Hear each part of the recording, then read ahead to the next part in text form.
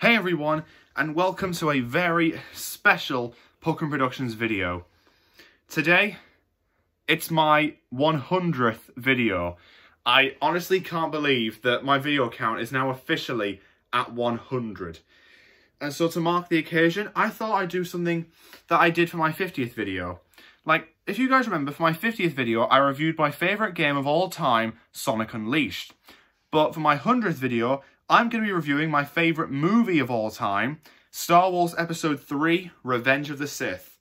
Now, honestly, I love the film so much. In fact, I loved it so much, I even got the video game tie-in. And I love this game too. So, the film takes place at some point during, and this will be a spoiler-heavy one. The film takes place during the Clone Wars, and we start off with the Battle of Coruscant, where Anakin Skywalker and Obi-Wan Kenobi are attempting to rescue Supreme Chancellor Palpatine from General Grievous's flagship, the Invisible Hand. They manage to make it into the ship and battle droid forces along with Count Dooku. Dooku manages to defeat Obi-Wan, but Anakin beats Dooku, chops off his hands, and then beheads him. They then try to escape, but are captured by Grievous. They then get the lightsabers back, and Grievous escapes. They land back on Coruscant. And then Anakin reunites with his wife, Padme Amidala, and learns that she is now pregnant, and begins to have nightmares about her dying in childbirth, just like the dreams he used to have about his mother.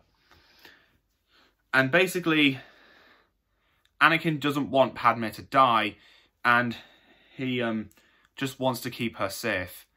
And the Council track General Grievous and so the Jedi managed to track Grievous to the Utapau system and send Obi-Wan Kenobi to get him.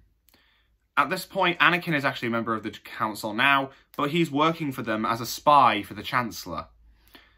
And it was an epic battle on Utapau that saw Grievous defeated once and for all. And all the while, Anakin manages to learn that Chancellor Palpatine is the Sith Lord Darth Sidious, the whole mastermind behind the war. And he informs Jedi Master Mace Windu, who then promptly goes to arrest him, ordering Anakin to stay behind. So he and Jedi Masters Kit Fisto, Agen Kolar, and Saesee Tiin, they are moving to arrest the Chancellor, but a fight breaks out, and it sees three of the Jedi Masters killed, with Mace Windu being the only one left standing. Windu manages to defeat him, and would have killed him if Anakin hadn't intervened. Anakin realises that Sidious is the only one who can help him save Padme, and so Anakin chops off Windu's hand, and Sidious kills him. At this point, Anakin has died, and Darth Vader has arisen. And so Sidious then issues Order 66, which forces all the clone troopers to turn on their Jedi generals across the galaxy. And so across the galaxy, all the Jedi are being destroyed. They're hunted down and killed, and only a few have managed to survive, including Obi-Wan and Yoda, who then return to the Jedi Temple after it was destroyed by Anakin during his attack on the temple with the 501st Legion of clone troopers. They manage to make their way, and they realise that Anakin was the one who killed all the Jedi in the temple. So Anakin then journeys to the Mustafar system to deliver swift justice to the Separatist leaders, and he destroys them all. Poggle the Lesser, Wat Tambor, San Hill, Nute Gunray, all of them. And soon, Padme arrives and tries to talk Anakin out of it, but he accuses her of siding with Obi-Wan against him and force chokes her unconscious. A fight then breaks out between him and Obi-Wan throughout the planet's lava surface. And meanwhile, back on Coruscant, Master Yoda has confronted Darth Sidious, and a fight breaks out between them. Now, Episode 3 actually contains the Battle of the Heroes between Anakin and Obi-Wan. One of my favourites. It's actually my favourite Star Wars battle of all time, along with my favourite piece of music from the saga. It was just so incredible. The music was just incredible. The visuals, stunning. And the emotion was rife. It was it was just there. It was just there. Brilliant. It was so cool. And the two fought all over the place, making it seem like the duel would last forever. Yoda and Sidious's duel ended quickly. Well, it didn't end quickly, but it ended first, with Yoda having been beaten and Sidious having lived to rule the galaxy. And so Yoda was forced to go into hiding, and he would eventually on the planet Dagobah. Meanwhile, Obi-Wan manages to defeat Anakin by cutting off his legs and hand, and then goes on and then tells him that he loved him as a brother. And then Anakin is burned alive by the lava river. And then, pretty soon afterwards, the Emperor's forces arrive.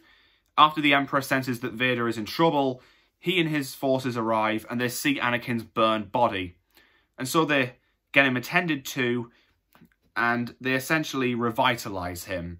They revitalize him in that suit of black armor, and he basically and his transformation into Darth Vader was complete. Meanwhile, Padme gave birth to twins Luke and Leia, who would, of course, play a vital role in the films to follow, in the years to follow. And she soon dies after giving it, having lost the will to live. Apparently it's broken heart syndrome. It's kind of a real thing, actually. And so the Empire has risen, and it's taken control of the galaxy with Darth Vader as its enforcer. And so Luke and Leia are separated, and Bail Organa and his family take Leia in, while Obi-Wan takes Luke to his family on Tatooine, Beru and Owen. And they honestly, it's quite a dark film. I think it might be the darkest film in the Star Wars saga. Yeah, even beating out Star Wars Episode 5, The Empire Strikes Back. So the film, I just love it so much. I love it a lot. I've watched it so many times I can't even keep count. And Star Wars is my favourite movie franchise of all time. Hell, my favourite franchise of all time. I just love it so much. It's such a good film. I love it so much. And yes, I did get the tie-in video game, and you play out loads of different levels from the game, lots of different levels from the film you get to play out in the game. And you even get to see, and the cutscenes are even footage from Revenge of the Sith, which is incredible. And there's even a bonus level at the end where you can play out the events of Anakin and Obi-Wan's duel differently, where Anakin kills Obi-Wan, he gains a new lightsaber and kills Sidious and takes the galaxy for himself. And that's actually quite cool. Honestly, I just love the film so much. If you're a Star Wars fan, or just something looking for a high action-packed romp with a high level of emotion, then I fully recommend that you should check out Star Wars Episode 3, Revenge of the Sith. So thank you all for watching my 100th video. I hope you all enjoyed it. I certainly did, and I can't believe I'm actually at 100 videos.